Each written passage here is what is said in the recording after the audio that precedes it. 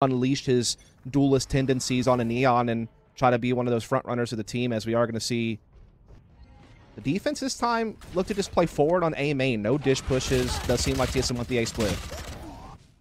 First blood good for Sabrosa. It has immediately responded, so not a lot of gain from the first blood. Fight still lurking, but how about Corey just kind of sneaks through drop. Does find another elimination, which means Pancakes is by himself. A lot of utility to potentially spend, including the flashpoints and, more importantly, the delay of maybe an aftershock to come through, but the take is on. Help coming from Calm as he gets over towards Link. Up top, Pancakes good for the next elimination, and now Wardell, last one left, and he is left completely isolated and alone, stuck by A ropes. Yeah, and Spike down on the opposite side of A, so he's going to have to kind of backtrack to get back to that or try to brute force through the site with this Spectre. He does still have some abilities in play. He's still got the Headhunter as well if he wants to look that way, but I like this from AKREW. They're doubling up. They're pushing the Spike. They know that they must be getting in behind Wardell. They actually do split up now, though. It could give Wardell a couple of 1v1s. They need to be careful not to do that, and there they do gather back up again. The playthrough. They get proactive here on the arcade side of B, pushing the top side of the map. And again, this is typical. Defenses are usually going to pick something to push to get information early. Either set up a quick flank or get some early action. I mean, like we had mentioned from when we cast this map yesterday, really 4 choke points. Yep. So you got a 1 in 4 chance. You cannot sit back. Yeah, and Exactly. you can't sit back. If you're not proactive on defense, you're going to get pigeonholed in sites and get crushed. So this is the typical meta that we've been seeing. Again, this map's still very new. Everyone's still learning, but defenses being aggressive is kind of a necessity. Calm was hoping for an early snake bite. Not really allowed to get that to delay the inevitable plant. Defense now trying to scramble and see what they want to do to retake here. You've got 2 defenders at B. They're going to be late to the party. 3 others are actually close and looking to contest very early on. Aftershock coming through. It's going to try to delay some of the pressure from the top side of the platform. Corey tagged down low. Paint shells will finish off Wardell. And now even behind that, even more concussions coming out as Neon tries to work forward. Kempeki also in with the fast lane. The eliminations coming through so far, but time is starting to tick. There are the kills. Pancakes, Kempeki combining for more. And now it's just down to Sabrosa. 1v3. Finds a Phantom to work with. 1 elimination, but Pancakes, who's already stuck, means that top and AKREW in that situation, able to fight through all of that and make it happen. A bit of a weird setup here. You know, Wardell had the solo AR last round, the kind of hero rifle that we monikered, but he was 2 away from an ult. I think a lot of the play was get 1 kill, and then even if you fall, you've got your tour ready to go. He was short of that coming into this round, so they do repurchase back up for him. It's expensive, and even more so now that Kempeki and Neon have found 2 more kills after the first blood, giving us a 5v2. Yeah, it's been a pretty radical defense here from AKREW. Again, just getting aggressive this time towards B tree area. They come up with 3 kills, and they don't give up a single player. So TSM very far behind in this. They're swinging the spike back through A main. There are 2 defenders still here on the site. We are actually seeing Corey kind of slip through B site towards arcade. Now playing maybe under the tunnels. So they're really just split up here. There's really nothing they can do off of each other. On the field, so you're kind of have to hope and pray that these ARs do cleanly come to at least bear some fruit. Otherwise, Wardell may be just trusted to find these opening picks, but once again, they're just continuing to play from the spawn side. They haven't even gone across ropes to play anything from bridge yet. Yep. And it looks like for now, AKREW is just happy to kind of keep reading it. Yeah, they're playing a little bit more back this time. They are letting Neon get a little bit aggressive over towards the top side of B just to get a little bit of intel. But other than that, they're just kind of sitting back in A site. They're giving up dish. They're giving up A halls. And they're just playing more passive on site since they have more of a stack towards B. They just want to try to, you know, hold these tight corners in the back, force TSM to spin utility, trying to clear their way into site. They will just keep dry peeking, though. And this is great because they're getting a lot of space for free. They haven't had to use any utility. Well, now it's on to Calm. He's right around the corner from a couple of players. Wardell down low, first blood, but it's immediately countered. Viper's ball goes up, Snakebite goes down. Rossi from the corner, Aftershock trying to push Calm out of this position, but he stayed alive so successfully with their own utility. Now a corner, that's going to be good for Electa. Wardell in the corner though for 3 off the tour. Still 2 more shots to play off of it. Even catches Neon on the boost from what was going to be a showstopper play. Deadly, and he even has another op coming into this one as well. Wow, what a momentum swinger. Absolutely. Big aggression, though, here from AKREW. They're getting into A halls here. Not making this easy on TSM to find space anymore. Yeah, and ult out for Kempeki.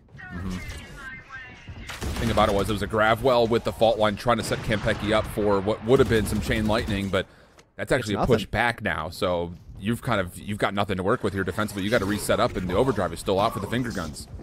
Yeah, they're relying on, you know, Calm to hold B with the Viper Spit, but now he even has to rotate off that to help reinforce A, maybe. They're kind of second-guessing how they want to set this up. They still have 3 defenders near this A site, and Corey's low on health, so there's still some chances here for AKREW, but TSM making some headway. What a big pick from Pancakes up top. Puts down Core after the null command had come through. And Pecky Neon also getting involved. Just Wardell and Rossi left. 2v4 situation. Aftershock comes through. Pancake's going to use that to clear off the boxes, and then the peaks come out. But it's Wardell with a sniper rifle.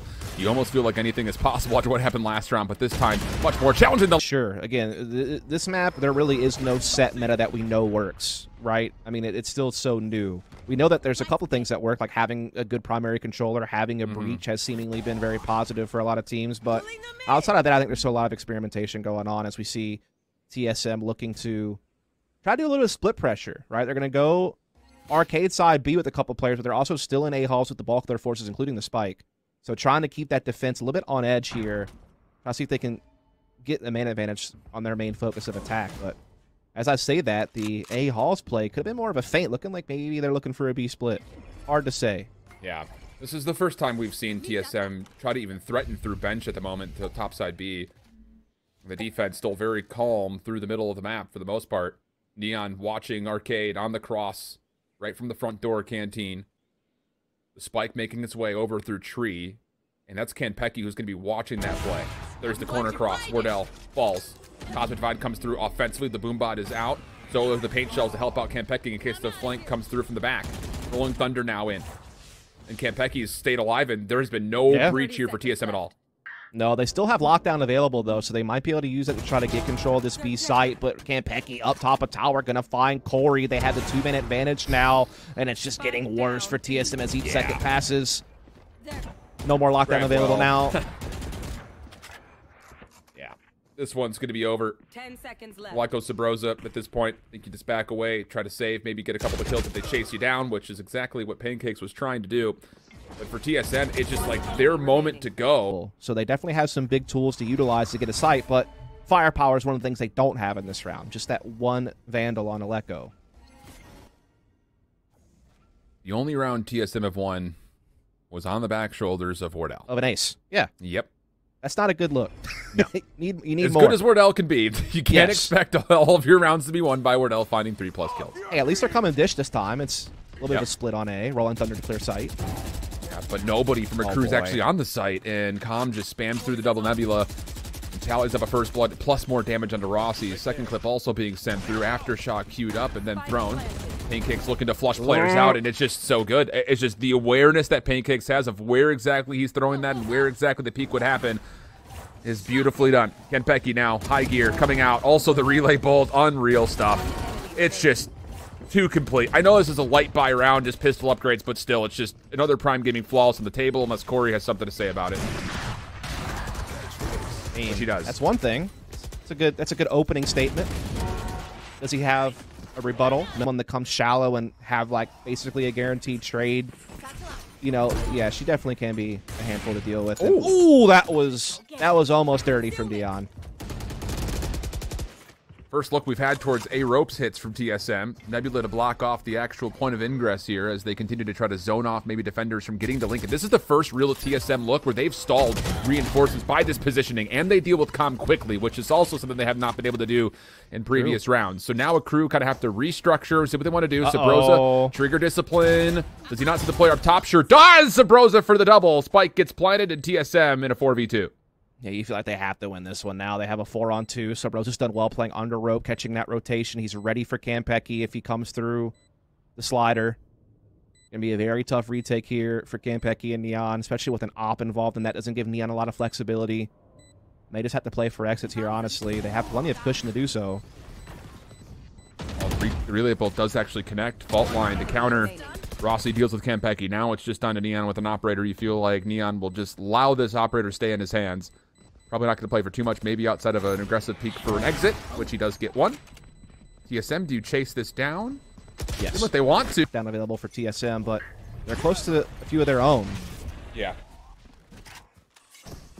Defense this time pushing through Arcade and Dish simultaneously. They're trying to take away all of Bridge, and there's nothing for Rossi to do besides, well, zip, fly, Rossi, get out of there. And this is kind of the more typical thing you see on defensive Fracture, right? Just getting control of something. They're setting up the quick flanks on A, setting up for that retake while still leaving a little bit behind on B in case they need the defense there. Oh, Campeki, good information. Relay bolt comes through. It does actually connect. Sabrosa able to at least reward one elimination in response, but it's not going to be good enough for anything near an A take as we go into a very early 4v3 with still 60 seconds to play. Yeah, a lot of time here for TSM to still try to figure this out, but they are a man down, and again, a lot of space of the map being taken by AKREW. Big shot from Wardell, though. Rossi turns at just the wrong time. Campeki, big, now has ult available if need be. May not require it. Won't even matter. Doesn't get the choice. Wardell takes him off the board the op. Oh! It is a 1-for-1 trade, but the damage has been dealt again off the long-range barrel of Wardell. Gucci, Aleko, 1v1. 30 seconds. Dust may need to change his pants. Yeah, I do. Yeah, that's a thing. And Aleko's going to get this plant off. Gucci wants the challenge early. X-ray off. See what he sees. Nothing past the Radianite corner as of yet. No utility for Gucci. Has to do this dry. Comes around the corner and Aleko just gets caught looking the wrong way. An opportunity for TSM, just missed. Yeah, he's got no intel. He's stuck behind his spike. He's just having to get and stacks very well defensively, being very dynamic on their setups. Another round where the tour comes out. Defensive aggression coming out with the Rolling Thunder around the corner. No! Sabrosa deep. He was also, I believe, affected by the Rolling Thunder, but taps away and finds the head of Neon. Campeki also in the overdrive on the flank, and oh boy, they melt. 2 kills come through, and that's all of the attacking spawn completely cleared, including the spike that's down. Yeah, the rest of the attack is coming through B side. They have kind of bypassed Calm, but Calm could flank them at any moment. And again, the biggest problem is that the spike is down, but Wardell, tour de force, didn't even get to pull the trigger. Calm with the headshot from behind. And it is just now Corey and Rossi left much the way of the half at this point. I mean, this has been kind of deja vu. Again, it makes you question, why does TSM pick this map? Yeah, dude. No official results. They clearly have some strengths on some other maps we've seen. I'm surprised they didn't pick Split. I mean, I know that AKREW has, been really good on Split. I don't think they've lost a game yet, actually, since they put this 5 together. But TSM has won Split every game this tournament so far, I believe. I know Breeze was too, but the fact that you don't have any assists, I don't even think I've seen a full flash come through yet. Maybe now we have, as Corey will find a first blood. Around the corner, Campeki looking to still keep the aggression on, and he does get punished. Take kicks for 1 in response, but getting suppressed and getting chased. Does get away. And actually peek. Flash comes through to push him back. Wardell also in the mix, and it looks like TSM finally hit the go. Next week, winner again gets to play guard for a slot in the main event. So definitely a lot on the line here. And Sabrosa, nice start. Gets a trap onto Neon and gets the frag. Good use of utility and pistol work there. This actually puts a lot of pressure on AKREW who were looking to kind of set up Neon to make noise towards A by the look of it, because this spike's coming right there. Did you see that? No. What's attaching him to the zip line? He's just floating. Hopes and dreams. I guess, yeah. Campeki through the nebula. Contest it nearby, but Rossi actually more deterred by somebody else. Aftershock comes through. It's actually going to stall Campeki from being able to chase down the kill. And in the same moment, Aleko grabbing a double. Now. Okay. Oh boy, okay. Stop. Not like this. High gears nuts. It is nuts.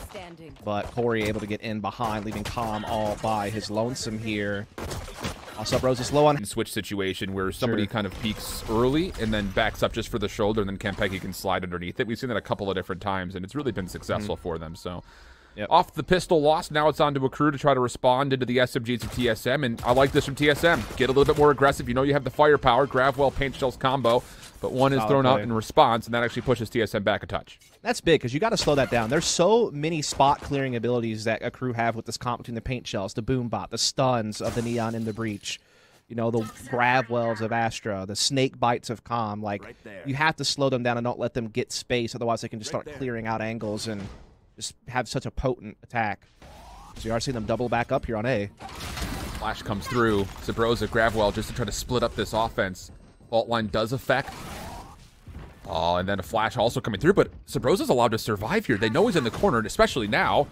Relay Bolt comes out, Pancakes finally with a jump peek, but Aleko is there to at least find one trade, but it's not enough. Those are 2 SMGs that are going to be picked up, and all of a sudden we're 3v3. Bro, and if they pick up these weapons, should be even firepower too. Are they going to win with classics? I just want to know. I guess you can't tell me yet. You don't read the future, but if they wind up winning this round, this would be devastating. So we are seeing them now start pinching onto B. Corey trying to find a good timing. Gets caught with his pants down, though. At least the fragment lands the kill on Campeki to ease that pain. Back into a 2-on-2. Spike still not committed. This long-range battle, though, was a difficult one for Gucci. Yeah. Here might be able to find themselves out. Big round here for TSM. We've seen this stack from AKREW. The thing is, TSM have at least not yet thrown their breach up towards drop. That was a big problem for AKREW versus version 1, if you remember back to yesterday. And now looks like they've got free dish control, and Neon's going to try to scout this out with Campeki. Yeah, they're just kind of playing back and waiting to see if TSM are going to aggress this top side of the map, which is smart. Like, that's what defenses have to do. They have to push something. They get some intel, and it's just a guessing game. In this situation, Wardell pushes bottom side A instead. So that's really the difference. And we also see Rossi has pushed bottom side B. So they're pinching the bottom side of the map, and they do have one player sitting here kind of waiting for that. It's Calm, but, oh, he's been spotted. Wait, has he been? Hello, Sabrosa? Okay. Okay. About to say, you might need to go see your optometrist. But with that information on the aggressive push through, now AKREW quickly rotating through Arcade. Corey's here. Depression comes out, but the 0 point, it does tag up too. Both players defensively for TSM, hunkered up in the canteen. Aleko, first one forward, does go 1 for 1. That's not bad. The problem is, can Ross... But, yeah, all in all, TSM doing what they need to do to get back into this one. Yes, absolutely. Never in doubt, dude. I never questioned TSM picking this map. Not once. Didn't hear me one time. No, no, never. Yeah, I had faith the entire time, TSM fans. Don't you worry. I'm on the Hopium too, guys. I promise. Good information here for Corey as he sees Neon go right through the toxic screen up top to B tower. But how does Corey survive through this potential play, as that B tower position is a huge one for AKREW just to get for free?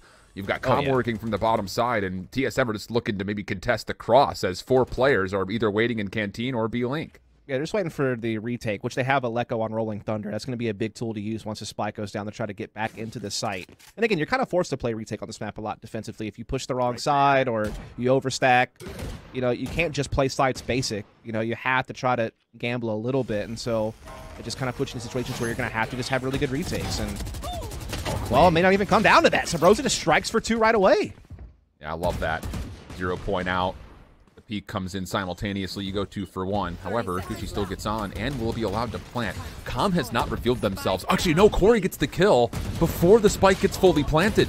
Massive moment, although Com still coming from the backside over through B main. Continues to put a bit of a split pressure onto TSM. Although most of that pressure now has been alleviated, leaving Campeki at B tower for a 1v3, which is a Sheriff and not a lot of time. Idly timing on this B site.